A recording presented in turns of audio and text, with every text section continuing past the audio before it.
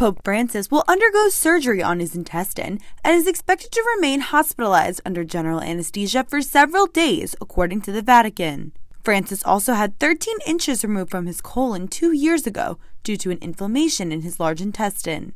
A statement from the Holy See press office said the Pope will, quote, undergo a laparotomy and abdominal wall surgery under general anesthesia. The press office said the surgery was decided on over the past few days by the medical team assisting the Holy Father. The procedure became necessary due to a hernia, causing the Pope, quote, recurrent, painful, and worsening subocclusive syndromes. The decision for surgery came after Francis visited doctors at the same facility days earlier. In 2021, months after Francis had the initial colon surgery, he said, quote, some people wanted me to die, lamenting premature moves by high-ranking church members to replace him.